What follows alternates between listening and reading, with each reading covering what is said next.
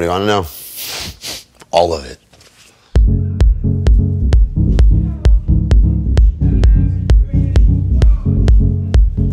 My life has never been dull up to this point.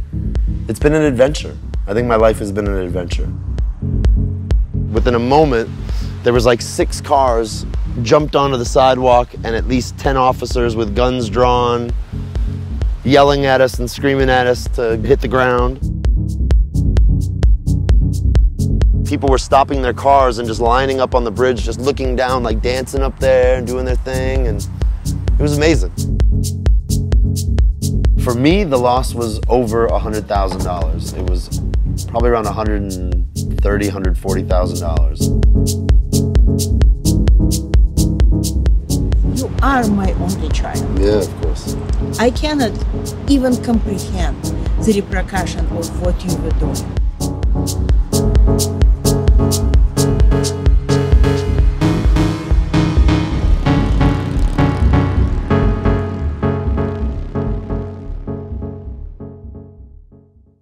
I would describe myself as a hustler.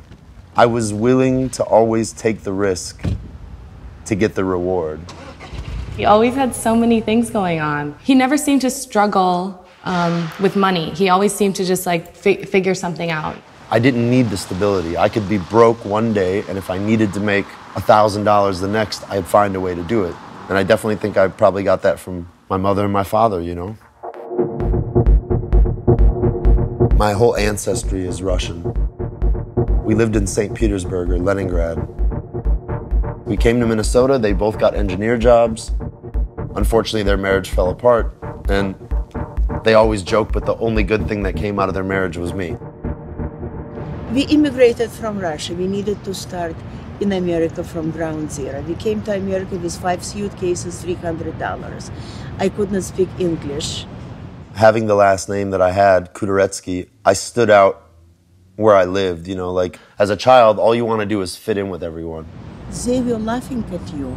They were laughing, and you had some fights because you were Russian and they call you Kami, and you were embarrassed that I speak with accent. Yeah.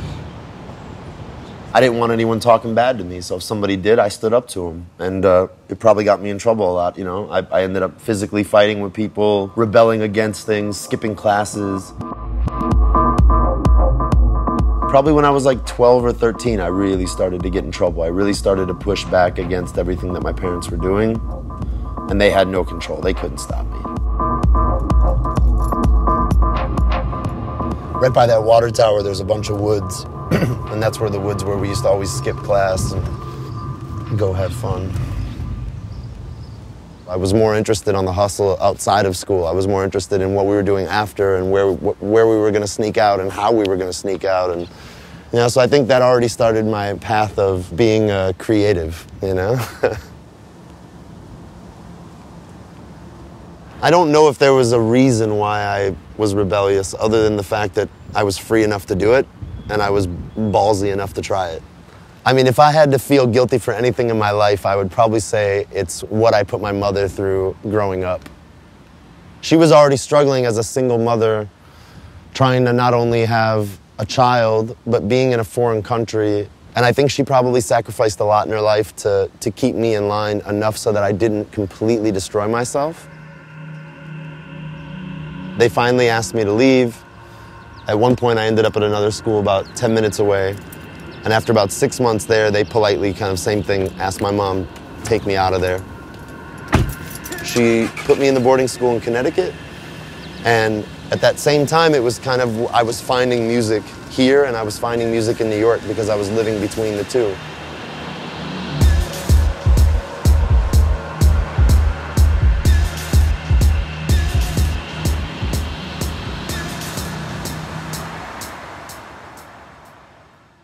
You know, when I was looking for this apartment, I had just come in possession of this record collection from Thomas Spiegel, Man X. My living room became the whole record collection. So basically, we shelved everything up.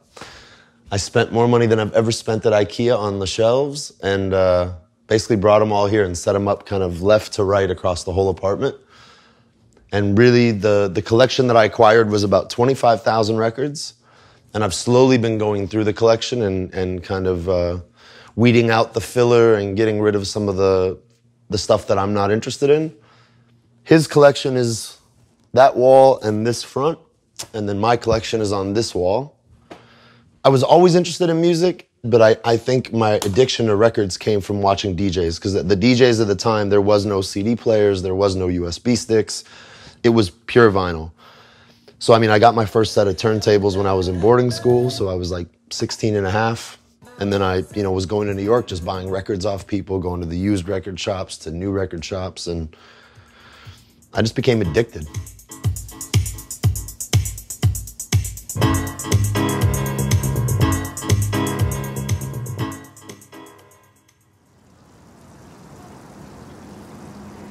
This is proper old Minneapolis warehouses. Like, now they've all been converted, but this is what the city was known for, was all these old warehouses. My friends who come here from Detroit, they would always joke that Minneapolis is like Detroit, but with people.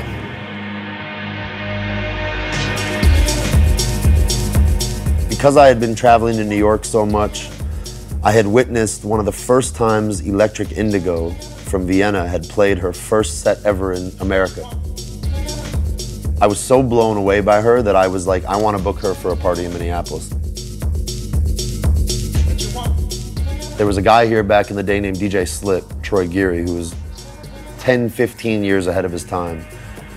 And he was like, make your wish list. Who do you want to book? And I made it, and he got him for me. A local DJ here named DJ Apollo, Dory, he helped us get the space by saying that we were all filming a video for MTV and that we were going to have 2,000 to 3,000 extras. So yeah, this is like where I did my biggest party ever. By far. The only demand they had was we wanted insurance papers, we wanted proof. So literally the night before, I'm at the local Kinko's copy shop, and I'm basically drawing up fake insurance papers. I've got about 30 crew ready to drop speakers. I've got 7 artists from Europe.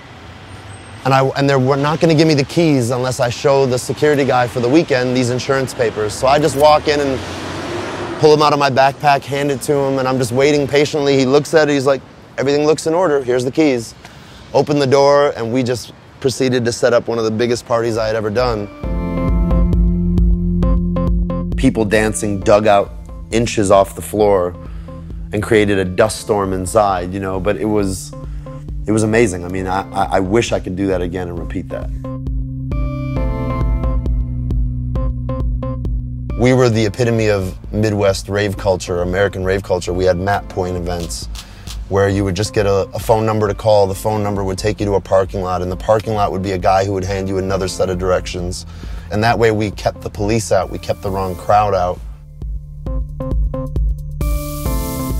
The people who were there wanted to be there, and they wanted to be a part of this community, and they wanted to be a part of this music and this revolution that was happening.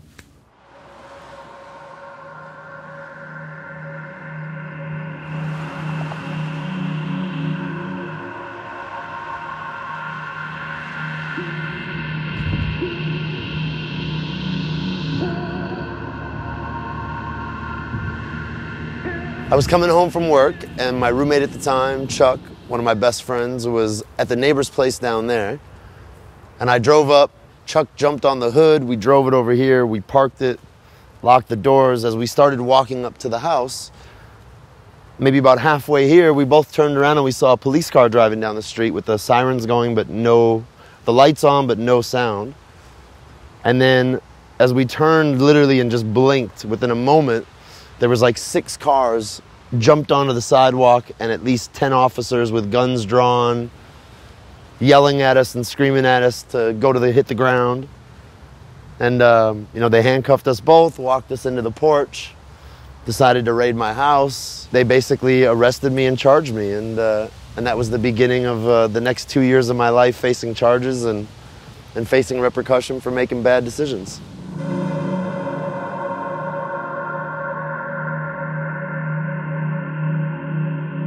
During the 1997 event, I was already heavily involved with selling drugs. And at that point, I had funded my party based on that money. even though I lost so much money on that party, I didn't care. The money was disposable, the money was easy. So I continued to work in that hustle to try to basically make my money back and continue making money. For at least a year and a half, I was basically, I was selling acid. It's not a thing about bragging about my street cred and what I did, or being tough, or being, you know, a hustler in that sense. I mean, it was stupid. And I didn't realize at 20 years old that I was crossed that line of being 18, and the penalties for what I could do was on an adult level. The worst case scenario for my case could have been a 9-year sentence.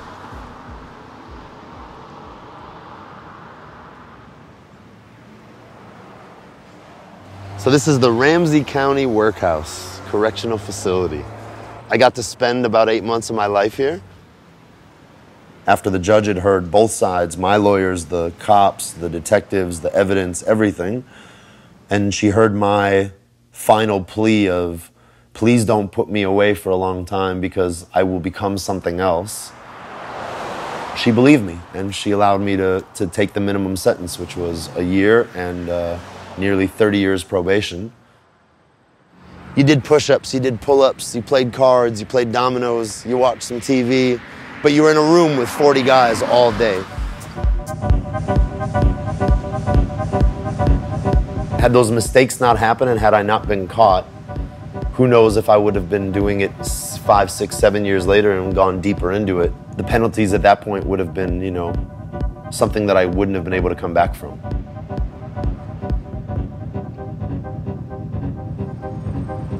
This was my lesson. I mean, after this, my life changed.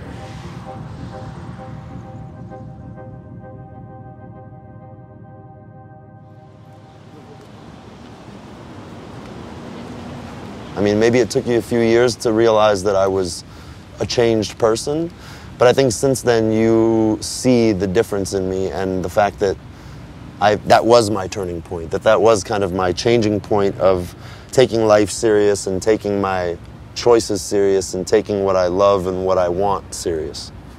But you don't understand one thing. You are my only child. Yeah, of course.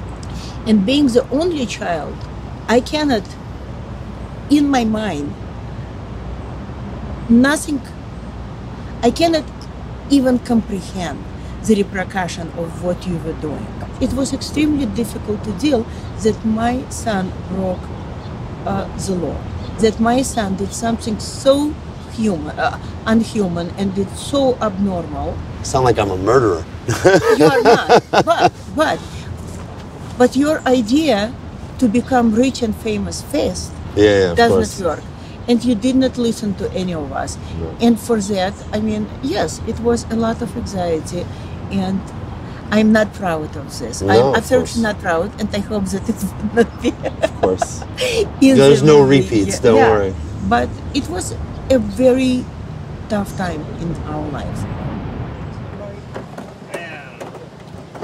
Right before the police came and raided me, I had just taken some of the money that I had earned, and I had bought what ended up becoming like my first sound system, and ultimately started my sound company. I wasn't walking out empty-handed. I mean, I ultimately had a sound system waiting for me in this warehouse, and I had a sound company that I could start and had an immediate legitimate purpose and a legitimate income. When that point in my life changed, I realized that my legitimate hustle was just as successful as my illegitimate hustle, because really I was living life much better. I was just as, I think, in a lot of ways financially as successful, and I didn't have to look over my shoulder all the time. I didn't have to lie. I didn't have to hide things. I didn't have a second exterior motive to everything. You know, in the end, it took a big knocking on my head to realize that needed to change.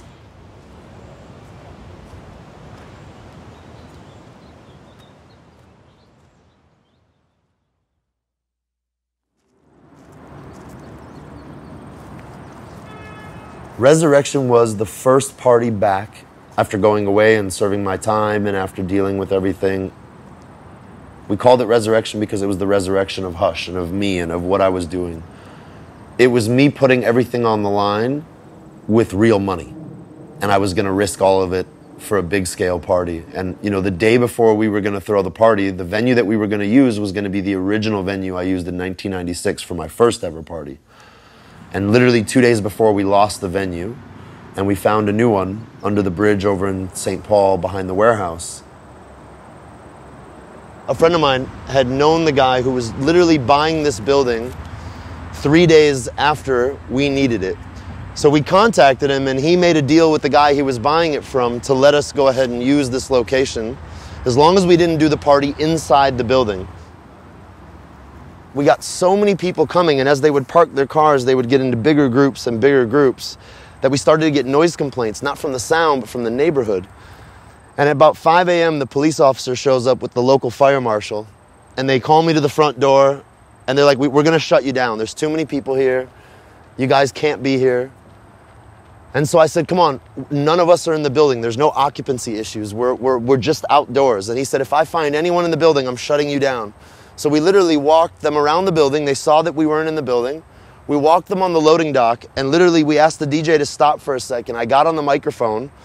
The fire marshal, the police chief, were all standing next to me, and I basically said to the crowd, make some noise and show some love to the policeman and the fireman who's standing right here. And 3,000 people cheered for them. And they were so embarrassed and so like overjoyed, they were just like, you guys are fine. And they left us alone.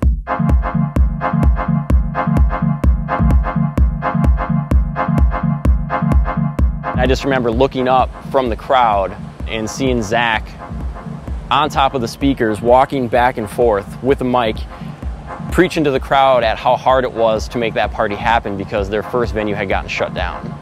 And that was kind of the first time I was like, that's Zak, that's DVS1, now I get why everybody feels the way they do about why he's so special. I mean, this almost didn't happen, and for coming back for my first event, I mean, it couldn't have gone better. We were in the open air, 3,000 people, beautiful sound system, beautiful music, and a vibe that you just couldn't stop. I mean, even the police and the fire chief couldn't stop what we had going on down here. So it was legendary. For me, this was showing me that like you do something honestly, you do something real, you do something solid and powerful, you're gonna get that same power back. So it's not draining, it's actually fulfilling.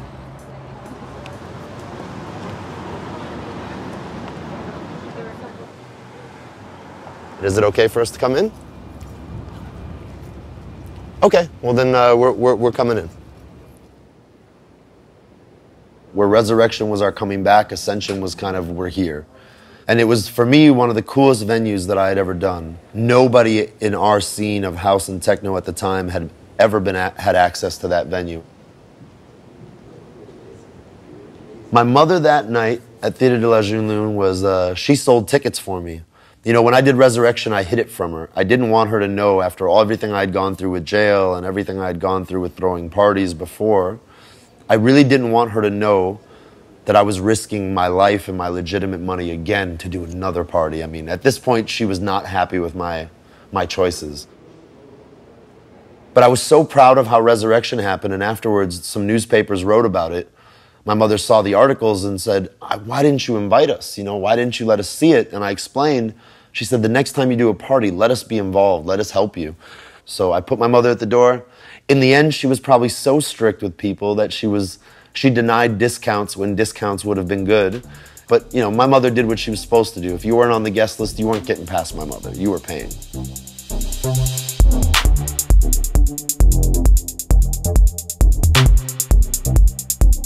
We had dancers in the windows up above. Like, we had good and evil. So we had angels and devils kind of on either side of the venue. It was respectable. It was somewhere where you could bring anybody and say, this is house, this is techno, and this is the environment that it really works in.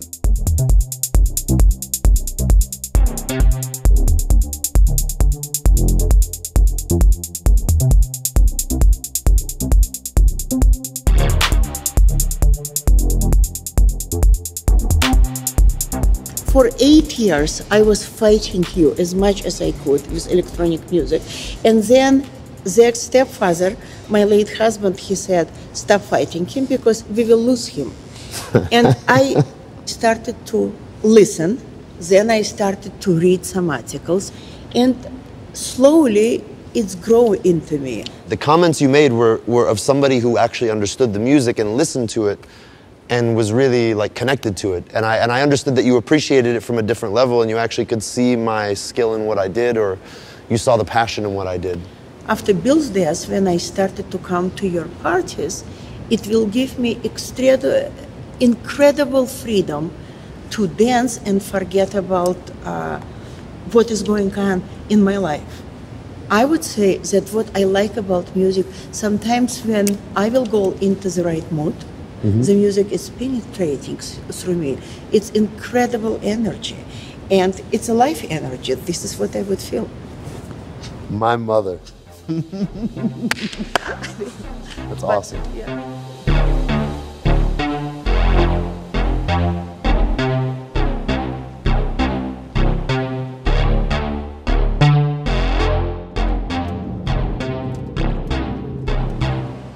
After Ascension, I had the idea of opening a club, and everything just kind of continued to roll into the next progression of what I was going to do in my city. Looks the same. So the reason why this was called Foundation is because if you notice, all the pillars all the way along the room, they're the foundation of the building. So that's how we kind of came up with the name Foundation. The only thing that stayed the same, they moved some of it, was like the highs. That was some of my old speakers. But otherwise, subs, I mean, we had like subs there, subs there, subs there, all the way underneath the DJ booth.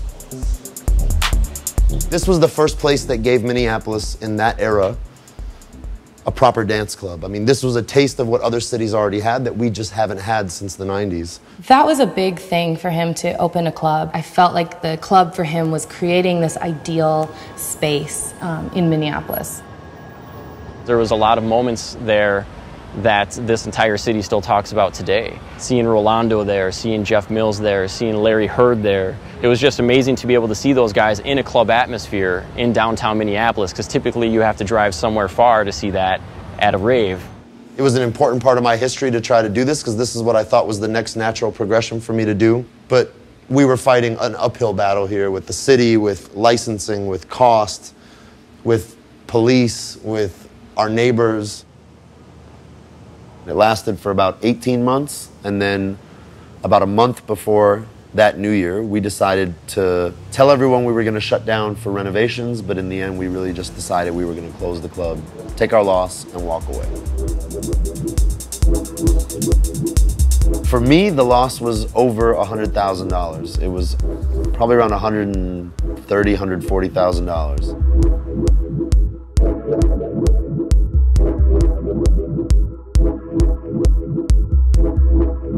When you hustle, you have to be willing to take the risk, and you have to be willing to lose everything. And it's like what my mother said when I called her after one of my parties, you know, in tears that I lost all this money. Don't play the game if you can't take the punishment. And she was totally right, and that's the way I lived. At that point, losing that much money, I was never tempted to go back to the game I was in. I had lived life for too long away from that to go back to that was just never really an option. One of the things that defined me, or I thought defined me in this city, was my reputation as also being a sound guy, a sound freak. So when we had the club, my sound system at that time was in the club. And to get out of my debt, I had to sell everything I owned to clear over half of that debt. So I was so scared to let go of my identity. I was so scared to let go of what I thought defined me. And in the end, letting go of that freed me up. And in the end, paying off that debt freed up my stress. Letting go of the sound freed up my responsibility on weekends to work for other people. And it allowed me the headspace to focus on writing music.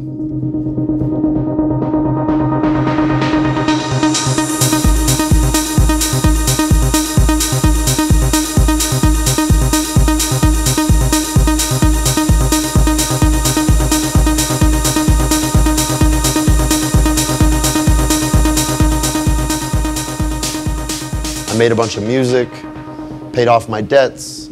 I met Ben Klock 2 months before I gave Derek May some of my first tracks. And those two first introductions brought me into what I'm doing now. It opened the door for me to come in as a DJ.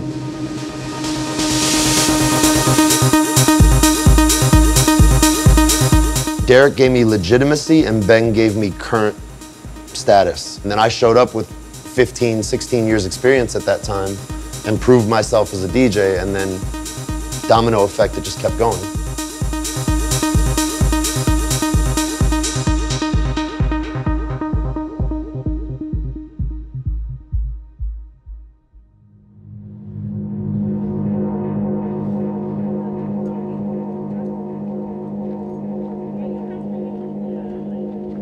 I really was in the middle of my own little bubble in Minneapolis thinking, you know, what else do I have left for me to do? What's next for me? You know, I had opened a club, I had thrown parties, I had run sound companies, I had DJ'd, and I was like, what's the next step?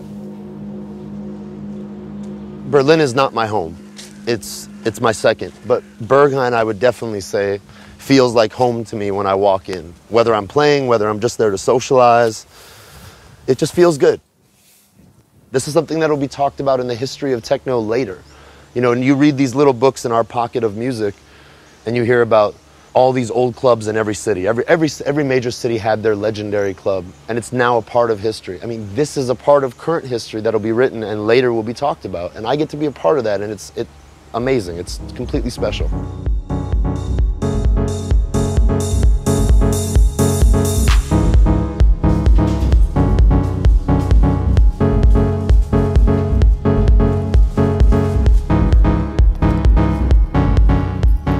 If this would have happened to me 10 years before even, I don't think I would have been ready for it. I mean, I think I was still talented then, I think I still had something to say then, but I don't think I had the vision, the wisdom, the knowledge, the maturity to do what I'm doing now at the level I'm doing it. And it's not to say that some 22-year-old guy is not ready for this experience. He very well might be, and he very well might be completely talented. But I also believe that all the things I've done, not just with music, but with life in general, and having problems and going through things and, you know, making mistakes teaches you more than success, I think.